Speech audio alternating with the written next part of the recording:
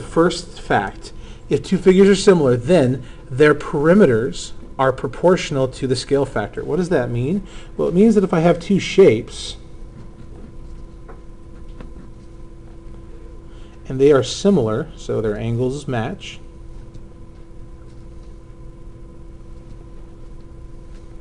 and their sides are proportional, so I'll put a little tilde here saying, hey, these guys are similar, then that means the perimeter of the first one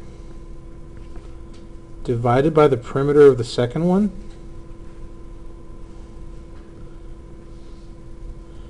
that's equal to side of the first one divided by a side of the second one.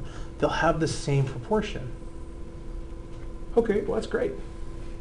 So we can use that fact then to solve for missing perimeters. If you know the perimeter of one triangle and you know how they're related proportionally, then you can find the perimeter of the other triangle even if you don't know the other two sides. As long as you know at least one side, it's enough information. So that's a huge, very valuable piece of information. Now, this is actually not from the chapter, but it's going to show up later on, and I figure we're already talking about scale factor, so let's talk about it now. When you measure perimeter, you're just measuring one dimension, right? You're just measuring length. That's one dimension. Area, that's two dimensions that are being multiplied together, correct? So here's how I think of it. If you have two figures and they're proportional to each other because of their similarity, if you take two of their quantities and you multiply them together, then they're going to have a relationship such that it's going to be that scale factor again, but now it's that scale factor being multiplied twice.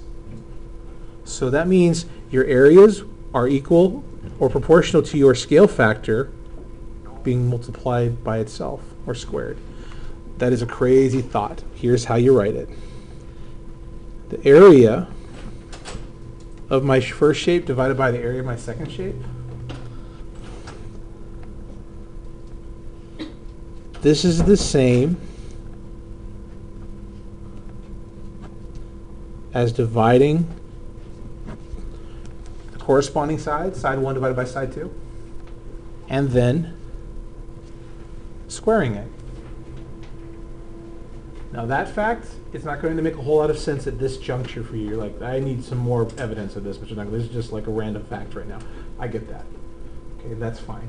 Later on, this will come up again, and you're going to go, oh, I remember talking about that, and it kind of makes sense. Then now I've had a chance to let it process and let it sit with me. Okay, I think we can knock this one out. Let's go ahead and try using the perimeter idea and see if we can work this problem. So number 4. Let's see if we can jump to that. That's on page 472. So, Cecilia, would you read that for us? My page loads.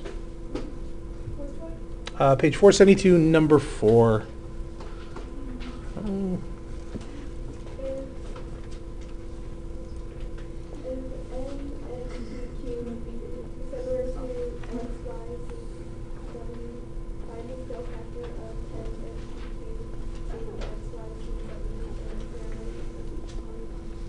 Okay, so we have two triangles. What are the links on one of the triangles? I'll just write them in quickly. WX is 4. WX is 4. So WXY. What's XY? Nothing we don't know? How about WY? We don't know? Okay, that was the easy one. What's the other triangle? I'll write it right below it. NP is 10. Does the NP correspond with the 4? Uh-oh. You better make sure it does. Well, no. It doesn't? No, it corresponds with PQ, which is 7. Yeah. Oh, WX corresponds with PQ? Yeah, Which is 7. 7. Okay, so WX corresponds with PQ. That's 7. Okay, so W. Okay, and then the last link? QN is 8. QN is 8. Okay, so angle W corresponds with angle Q or angle P? What's angle W? Q? Okay.